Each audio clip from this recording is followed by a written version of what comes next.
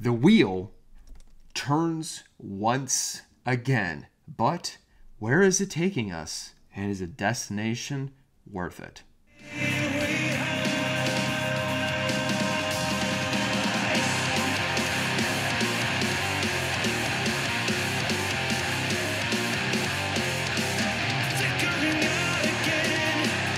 Metalheads, welcome to Grafikmetal, where metal is celebrated with design in mind. Wearing one of Grafikmetal's new design shirts.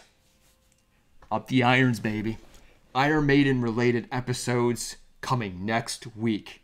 And tomorrow, an extra special episode where we're releasing a new type of episode series. It's a series I used to do many years ago. I've been anxious to want to bring it back. Basically, it's a reimagination series. So from a design, graphic metal style fashion, we're reimagining album covers, designs, whatever I think is interesting. In this case, we're reimagining Metallica's 72 Seasons. Starting off with a bang. A year later, also revisiting how the album holds up, and again, giving our recommendation of what it should have been. So check back on that again tomorrow. As for today, we are reviewing the latest album by Wheel, Charismatic Leaders.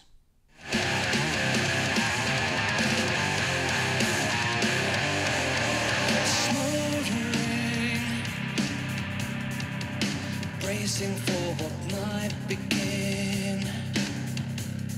Charismatic Leaders by Wheel, a progressive metal album released on May 3rd. Wheel immediately drew attention from the likes of me and those who heard them on their debut back in 2019, Moving Backwards, because of its close proximity to the band Tool, even opting to name themselves in close proximity. Side note, I'm shocked that they're still using it. I say that because these days it's really rare to find that iconic, simple, straightforward kind of brand name and not run into legal problems. So that's cool. But fortunate for them, as obviously this helps their brand instantly, for sure. And I love how they have been using it to their advantage. Each of their now 3 albums clearly has them in a thematic focus, themology, abstract meaning, and hypothetical nature of movement, most commonly in association to its relationship to, well, human beings and our relationship to nature and the universe. Opting to ride the coattails of another successful band can be very smart. It can boost your odds of success instantly. But just ask the millions of other bands who have found it to be incredibly difficult once you get labeled or associated that closely to another successful band. It can cause major problems, right? I mean, look at Greta Van Fleet, for example. Even as open-minded as I am, I will admit, I can't stand this band. I hate them. And a big part of it is because of them immediately being labeled as the next Led Zeppelin. Oh, man. I mean, I've spent the rest of my time, talking about how much they are 1000% not. They're not even really a great band to begin with. So but on the other hand, Trivium was able to get out of the grasp of their associated label band Metallica. Okay, tangent over back to Wheel. Wheel formed in 2015, coming via Helsinki, Finland. I mentioned that this is now their 3rd album. It includes James Leskalis on vocals and guitar, Jussi Turin on lead guitars, and Santeri Sakala on drums. How is it? Should anyone bother? In Wheel's case, it seems like they are dead set on continuing where Tool left off, because all 3 albums now have been structurally very similar and that exact kind of style. longer build-up tracks, you know, classic prog, you know, songs from the 90s with, you know, lighter moments that build up into, you know, riffing climaxes, right? And also a few faster, you know, riff-oriented shorter songs. Well, one, right? on this album.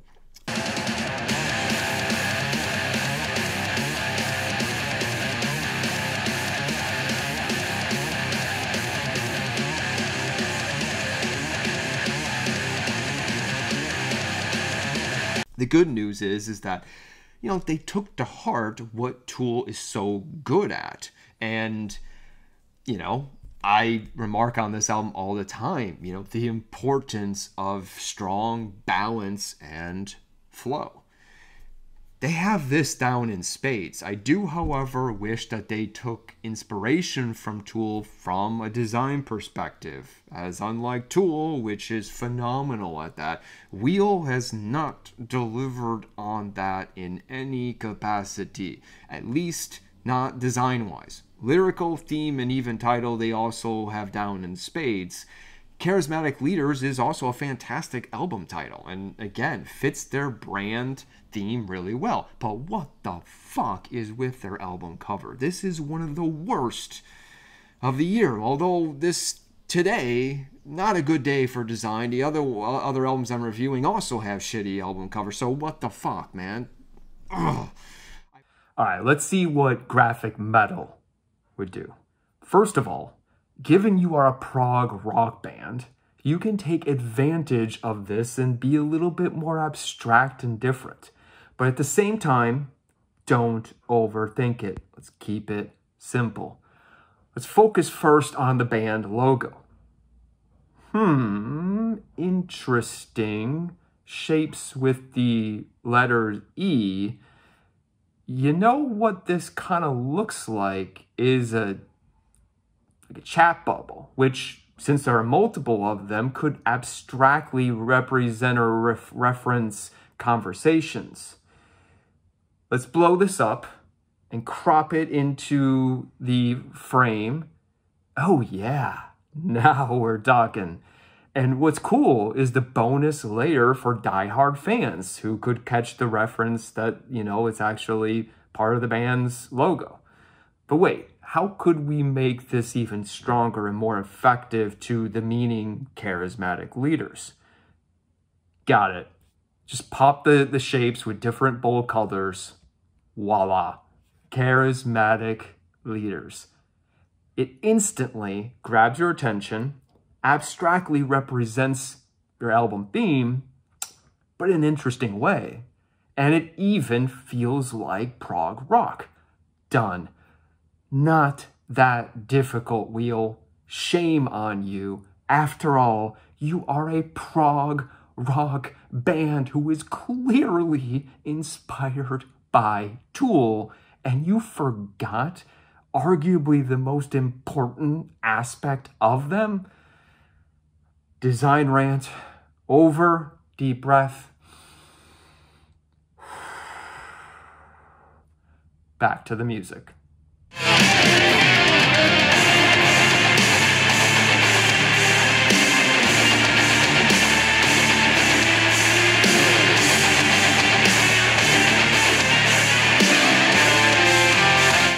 As mentioned, this is straight up Tool from, well, Tool's toolbox. From a vocal perspective, James is more than capable of a modern prog singer, so no one should have any problems with him.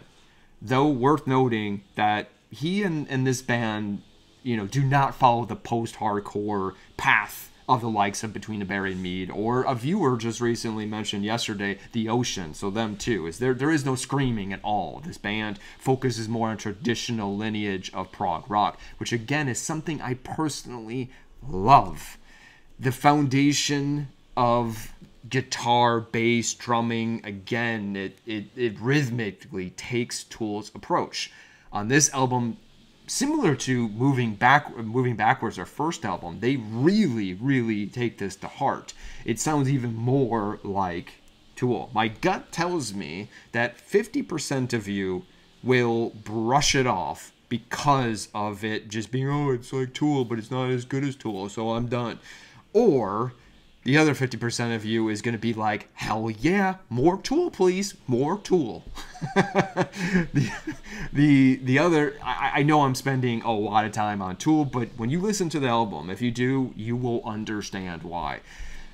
And just like them, they don't always get the nose right, but I think the album was a major step up from their previous album, which I didn't like as much. First 2 listens all the way through, and I would say it's pretty on par with their debut.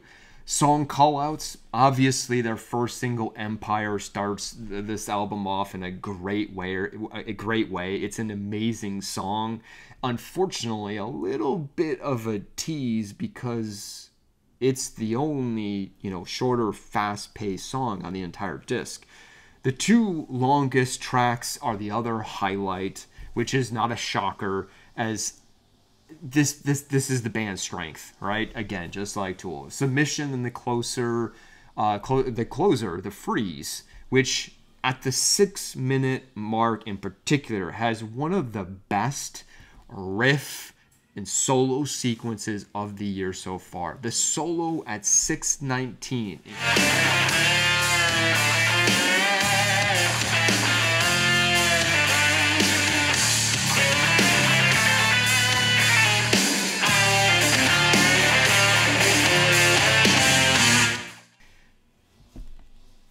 One of a solo of the year candidate. I mean, it's Jimmy Page would be freaking proud of this one. The song in general, I think, is the best on the album. I definitely recommend this band for fans of Hacken, Leprous, Steven Wilson, along with Porcupine Tree, obviously, Collega's Horse, which released their album just a few months ago, and of course, Tool.